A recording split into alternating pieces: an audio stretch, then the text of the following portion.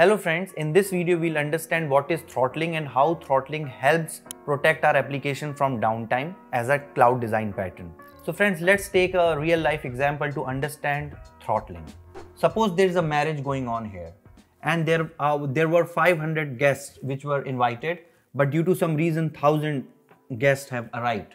Now what will happen? All the food supplies which have been kept would start getting exhausted very quickly, because obviously all these 500 or 1000 guests will now start pouring in.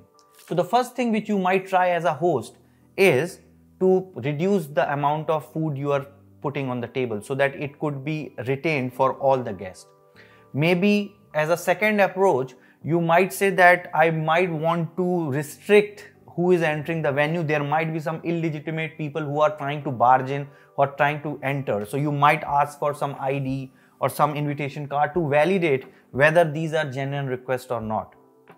Another thing could be that you ask everyone to queue up, because when they are queuing up, they are not holding in front of the table and they are not just jumping on the food. You are trying to queue the request and you are trying to queue the guest so that everyone takes food in a queue. So all these kind of measures you will take so that the user experience is intact and there are no hassles. Similar thing is done through throttling, because generally all your cloud applications from time and again will face heavy loads from different parts of the geography, from different user bases. And the very first thing which we try doing whenever there is a load on our application is we try to either upscale or horizontally scale our application, or we also enable auto scaling.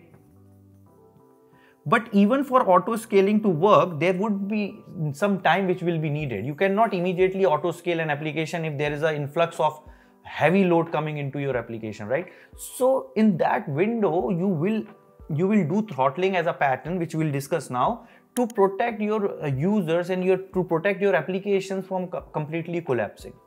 So now let's understand how throttling works. So let's keep that marriage example in picture and understand these different throttling techniques. So the very first is rejecting requests. So as soon as the system gets busier and if it crosses a certain threshold, the system would start rejecting the request. So it is as simple as that, because it has to retain its performance, it has to retain its resources so that it could at least be available. The second is disable or degrade. So in your system, in your application, there would be certain features, certain things which are not necessary. So for example, in your application, there are 3 features, A, B and C. A is very important, C is very important, and B is not necessary. It's less critical. And suppose all of a sudden your feature C starts to take a lot of CPU, lot of memory and start breaking that threshold, then using throttling, you could disable your service B, which is not essential at that point of time, so that the rest of the resources could be shared with the feature C and it could come down as far as the utilization is concerned. And once it comes under the available or acceptable limit, then you could enable feature B. So that's one way of disabling or degrading your request. The other is deferring. So you need to understand that if there are some requests coming at a very fast pace from a system, you could simply throw an error and tell that particular system that no, we cannot serve you at this point of time because you have passed your quota of requests.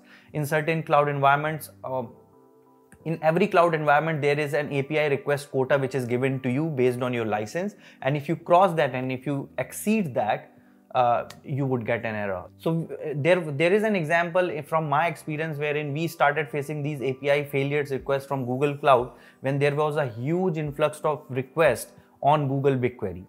And the moment we crossed our quota, we started getting these failures. So that's one way of protecting the environment for everyone, because eventually you are using a shared service.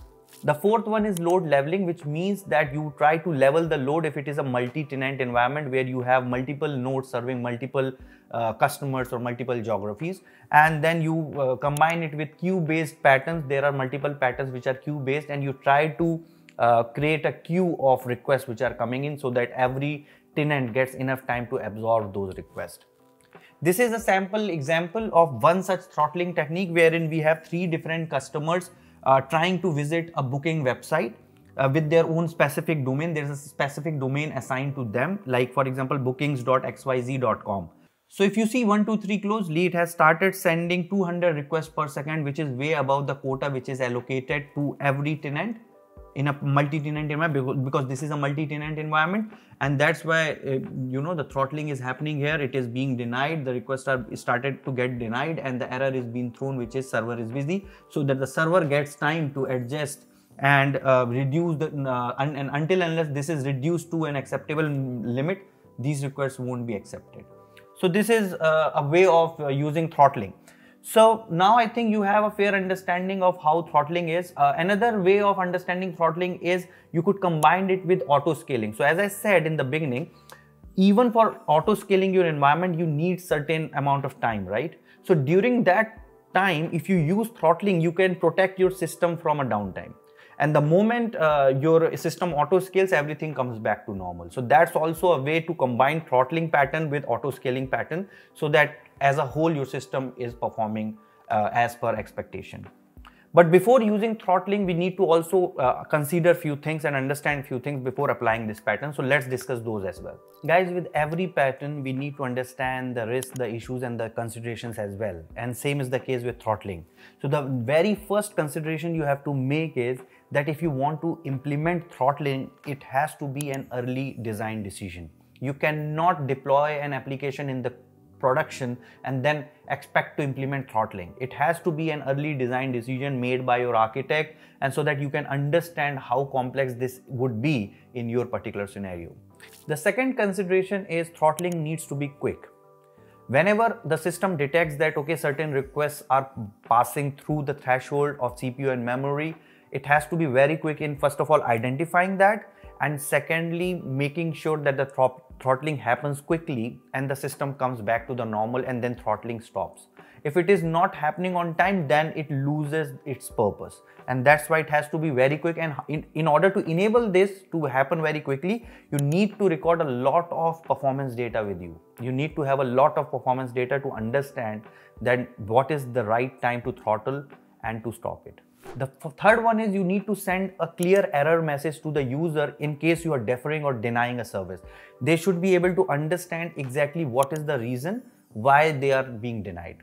If they are increasing their rate limiting quota, if they are sending too many API requests which are greater than their quota, they need to know about it. The fourth consideration is that if this load on your application is sudden, momentarily and short-lived, then you might not need auto scaling at all. Throttling itself could take care of this. But if it happens as a pattern over time, then obviously you need to auto scale. And the fifth and by far the most important point is, even after applying throttling, your system could go down, and you need to accept that before applying this pattern. There could be scenarios where the application load is so much that even in the throttling mode, the application is not able to serve the customers. And if that is the case for you, you need to ensure there are reserves of resources available for that particular application in advance. Enough CPU, enough memory, enough disk. And in that case, you cannot completely rely on throttling to save you.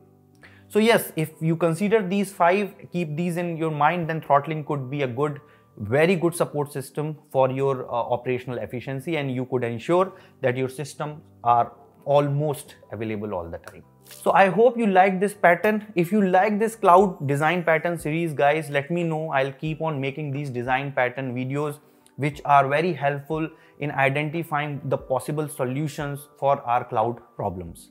So friends, if you learned something from this video, please give a thumbs up, comment, subscribe. Let me know what kind of design patterns you are using, or you would want me to share my learning of that particular design pattern in this particular series. So until next time, guys, keep learning, keep sharing all your knowledge, and yes, keep hustling. Bye for now.